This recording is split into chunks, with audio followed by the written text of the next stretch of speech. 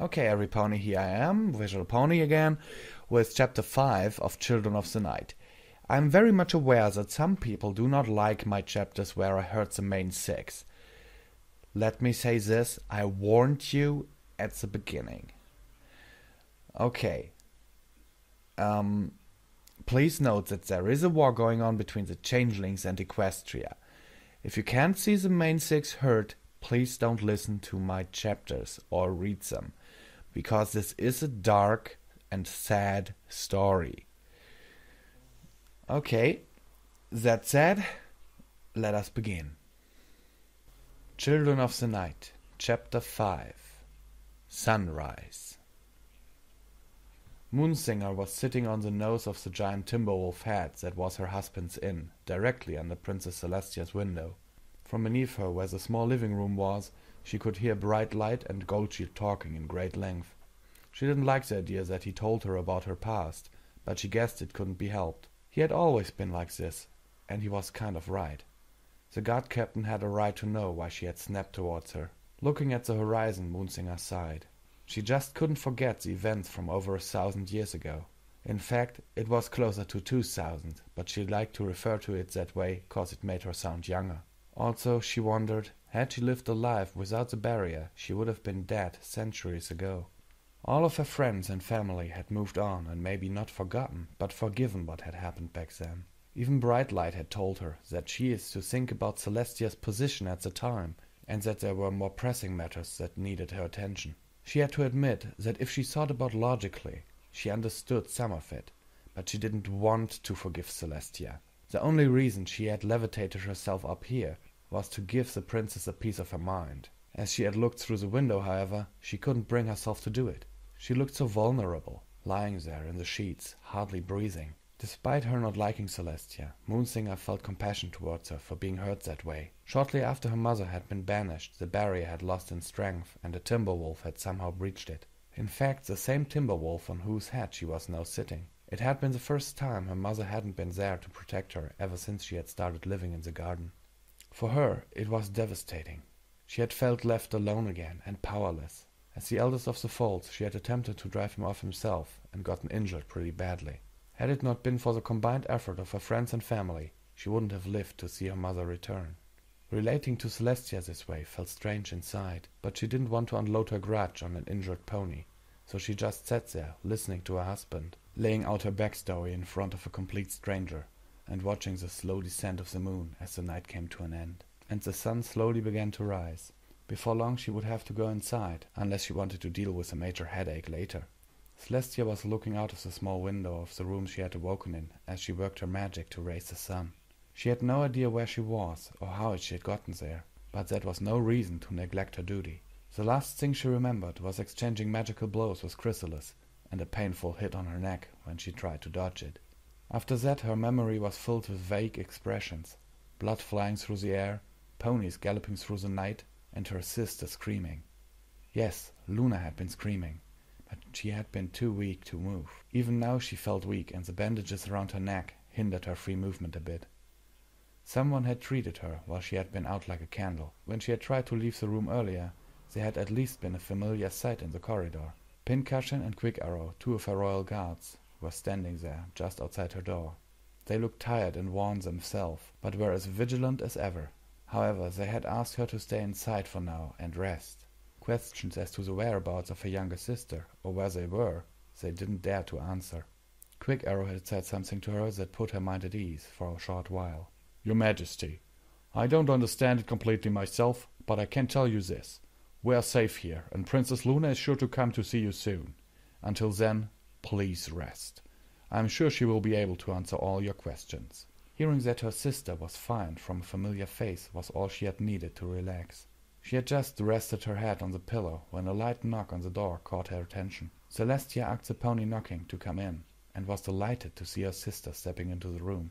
Even so, she was looking very tired and untidy. Her coat was dirty, and her mane was disheveled as well. Also she noticed that her sister did not wear her crown as she sat down next to her on the bed. Without a word of greeting, Celestia could see that something was wrong, and that she was about to find out what it was. She didn't press the matter, however, since she wanted Luna to come around at her own pace.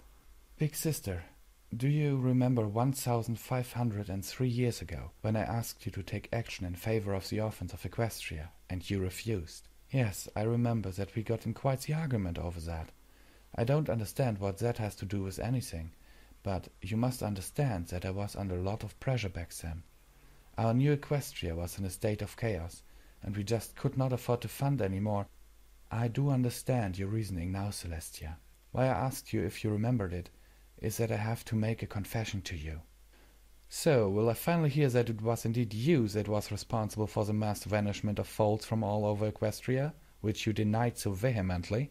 Celestia's tone stayed gentle and kind. Even so, she felt disappointed to see the expression on her sister's face, which showed her that she had hit the nail on the head. You can't be serious. I was actually only joking.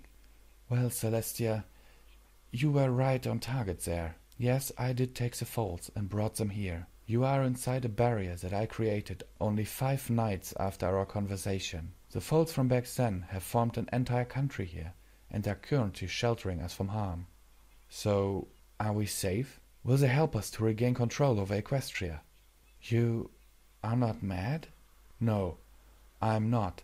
Maybe a little disappointed, but not mad. As it looks, your little rebellion had its uses in the end. Big sis, you don't know the entire story. I messed up. I messed up greatly. When I cast this barrier, I was quite sure I could do it, but I messed it up. Some of my magical energy is radiating from it, and it has made these ponies near immortal like ourselves, and gave them some extraordinary powers.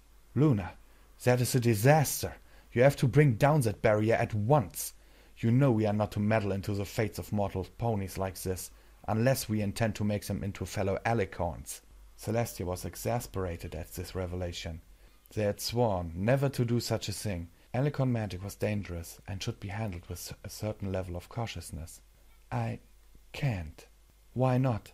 Has the spell moved out of your reach? If that's the case, I'm sure I can help. That's not it, sister. If I bring it down, the parts of my magic that keeps them alive inside each of them will vanish as well. I would doom over 300,000 ponies to death. Celestia swayed a little as she took in her words. 300,000. When they had sunken in, she turned her head towards her sister. Now her expression was one of anger. Luna, I am very disappointed in you. I can't ask you to bring down that barrier then, but you must realize that they will never be able to be integrated into our society. Being away from the barrier for too long would kill them. I know, big sister. You don't have to remind me. There hasn't been a single day in the last almost 2,000 years that I didn't regret my mistake. Oh, don't get me wrong. I would do it again, but the messed up spell is what I regret. So, the ponies that live here are actually over 1,000 years old then? Will they help us? As I remember, the ponies of that time were not at all like current equestrians. They will help us if I ask them to, but there's another thing you must know. Please don't get me wrong, but you have no authority here. Celestia's muzzle dropped for a moment before regaining a little composure. What do you mean? Am I a princess in name only now? No, nor am I a princess here. For the ponies here, I am their mother. Ranks and royalty never had any value in my refuge. You must adjust to that. I think most of the ponies here will still listen to you, out of respect for me. But my daughter...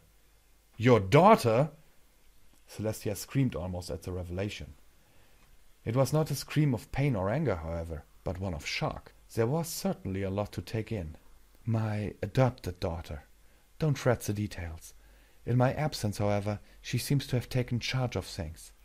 You will have to face her eventually, and let me inform you that she doesn't like you very much. She blames you solely for my banishment, and is still angry about your refusal of additional funding and better inspections for the orphanages back then. I looked it up in the town hall, and I think she did a very good job organizing things around here. But don't get me wrong, this is a peaceful place. Moonsinger, as my daughter's name is, has organized a law enforcement group in each settlement. They are most likely the only ones trained in combat, since they also deal with the occasional timber wolves or other creatures. So I will have to deal with her before we can discuss any plans of recapturing Equestria. Not necessarily, but I would prefer it that way, so there is at least less bad blood between you two. I guess that is the best course of action, But your explanation about the barrier at least explains why my magical senses are confused. I sense you all over the place. Well, naturally. A spark of my magic is in all of them, so of course you would sense me in them. With time, you will be able to tell the difference. I think you are strong enough to have your little talk with her now. Isn't that right, Moonsinger? A surprised scream came from out the window as Moonsinger leaned in, her eyes wide in surprise. How did you know I was here? I'd be a pretty bad mother if I couldn't tell the difference between my children's magical aura. And you have never been able to hide from me, remember? A smile formed on Moonsinger's face as she climbed inside through the open window, right on the bed where Celestia lay. Well, may I introduce you to? Celestia, this is my daughter, Moonsinger. Moonsinger, this is your aunt, Celestia. Moonsinger cringed a little at the mentioning of Celestia being her aunt. She didn't like the idea much that she was part of her family. But it was true. She needed to talk to this pony, not only as her mother had stated to clear up some things, but also to finally be able to give her a piece of her mind. But just as she thought this, and her anger built up, she was taken aback as Celestia's forelegs reached out and hugged her. As she looked up at the prince's face, she saw that she had tears in her eyes. As much as the urge to break free from the hug was, she did not do so. This pony, who she had thought heartless, was hugging her while crying. I'm sorry, Moonsinger. You deserve an explanation. You deserve the full story. I don't think my sister has told you all of it. That was when Moonsinger did break free, taking a few steps back from the pair of sisters. My mother has told me enough. Don't you call her a liar. Moonsinger, please listen to her. But Celestia waved a hoof to silence her sister. I don't call Luna anything, but I don't make a secret out of it that if it had been my decision alone, you wouldn't be standing here today. However, Celestia raised her voice a little, since she saw Moonsinger was about to interrupt her. However, I do understand my sister's reasons for going against our diarchy and decide this alone.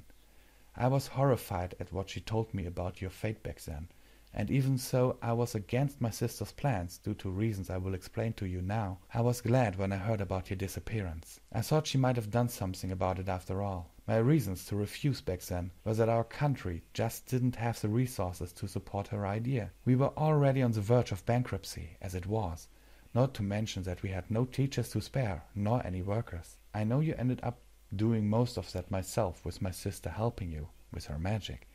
But I thought that would be too much of a strain for my sister. My idea had been to, one by one, have a campaign started that would have tried to find a family for each and every one of you. That way you would have grown up like any other foal and have an education to match. After a few years, you could have done your share in rebuilding Equestria.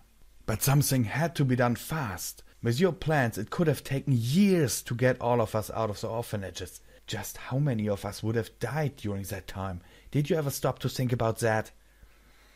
I did. I regret that it would have been the only thing I could have done. But there was just no way Equestria could have supported you back then. It was not my fault, nor any pony's. Luna and I tried our best to pull everything back together, but that alone took us almost 100 years. In modern Equestria, there are no orphanages anymore. I would like to say that this is due to no foal losing their parents or being abandoned, but that would be a lie. In fact, it is due to our program that takes in foals like you were one and educates them in full-time schools. They live there until they are old enough to provide for themselves, and we personally inspect all of them once a month to ensure a certain quality standard. Moonsinger didn't like what she heard, and even less that her anger receded with each word that Celestia spoke. She wouldn't call her princess anytime soon, but at least she had apologized, and she seemed to mean it. Moonsinger wasn't going to forgive her that easily, though. She wanted to see these schools for herself. She wanted to get a chance to see how the daylight ponies had changed from what she remembered. She wanted to see Huffington. Excuse me? My hometown. Does it still exist? Yes. In fact, the Summer Sun celebration was scheduled to take place there this year. The Summer Sun... what? It is a holiday that celebrates the longest day in the year. My sister picks towns to host it at random every year. Mother, is it true what she said? Does she take care of lost foals better than back then? Luna just nodded in agreement. That was when Moonsinger was lost in deep thought. Her friends had told her this for a long time, and even her mother had always told her that it was not good to hold a grudge before she had actually met Celestia. Now that she had, she felt different. She still hadn't forgiven her, but she felt that she could at least trust her. Her mother had never lied to her in her entire life. Before she knew it, she was enveloped in dark purple magic that she recognized as her mother's in an instant, and was levitated between the sisters on the bed. She didn't like being so close to Celestia, at least not yet. But her mother thought different, apparently. "It's time for us to sleep, dear. Why don't you just stay with us today? I want you to spend more time with Celestia anyway, to get used to her presence here. And don't forget, she is family." Moonsinger frowned, but complied. Celestia, who looked a little worried, took a look at her sister, who shook her head to indicate that there was nothing wrong with this. To prove her point, she placed her right wing over Moonsinger, who immediately snuggled up to Luna and relaxed. Luna knew that her daughter was mighty stubborn, but when she came to know Celestia a little better, she might even call her aunt or auntie. The thought alone made her smile as she laid down her head, turning her neck so her face was close to Moonsinger's. Celestia watched her sister and niece getting comfortable. She remembered the pose they took perfectly. It was the same one she had slept in with Luna when she had just been a foal. Except she didn't have wings back then, so they usually just shared a blanket. Suddenly she understood the rage she had felt in Moonsinger earlier. She had deprived her of this, the opportunity to sleep by her mother's side for 1,000 years by banishing her sister. But she had to do it, had she not? Celestia began to doubt her decision from so long ago, as she also rested her head on the bed. Unconsciously, she took the same position as Luna, hoping to get to know her niece better eventually. Okay, every pony. This was chapter 5, Sunrise. For my reasoning on why I named this chapter this way is simple. The former one was Light in the Dark, and in this one the sun actually rises. And for Moonsinger, well, there is a revelation that Celestia isn't that bad. Also, Celestia learns that Luna's children will eventually die if the barrier is ever to go down. So, as a metaphoric for that revelation, I named it Sunrise. Sincerely yours, Visual Pony.